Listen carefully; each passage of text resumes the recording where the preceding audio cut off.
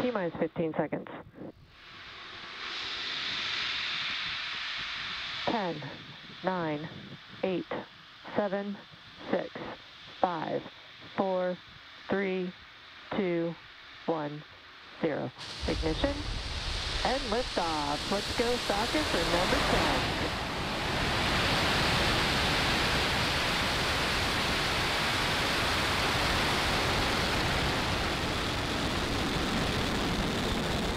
Vehicle is pitching down range. Stage 1 chamber pressure is nominal.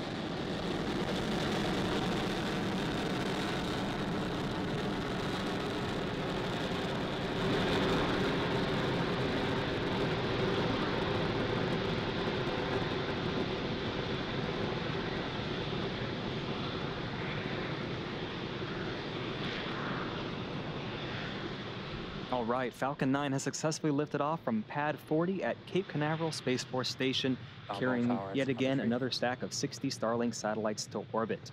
Just moments ago, we throttled the engines down in preparation for max Q. That's the point of maximum aerodynamic pressure, occurs right after we go supersonic. After this point, we're then able to throttle the engines back supersonic. up. That call is just about 10 seconds away.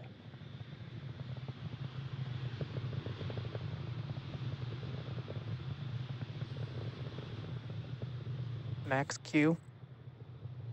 We've successfully crossed the max Q threshold. We're throttling our Merlin engines back up.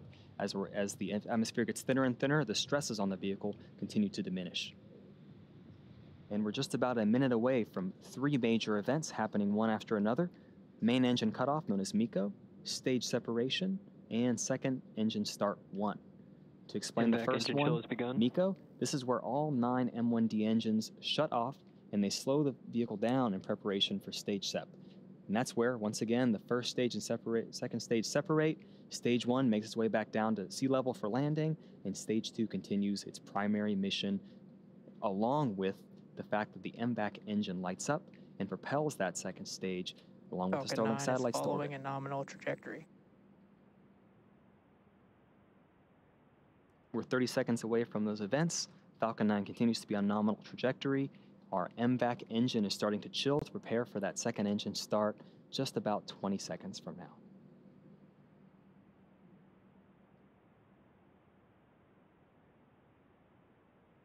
And shortly after these 3 events, our fairing will deploy and expose the Starlink satellites to the vacuum of space.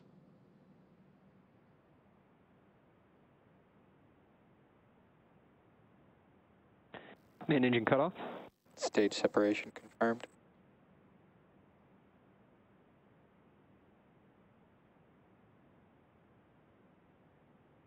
MVAC ignition. All good news so far. The 9 Merlin engines have shut down. Our first and second stages are heading their separate ways, and our MVAC engine has begun burning and will continue to do so for about the next 6 minutes.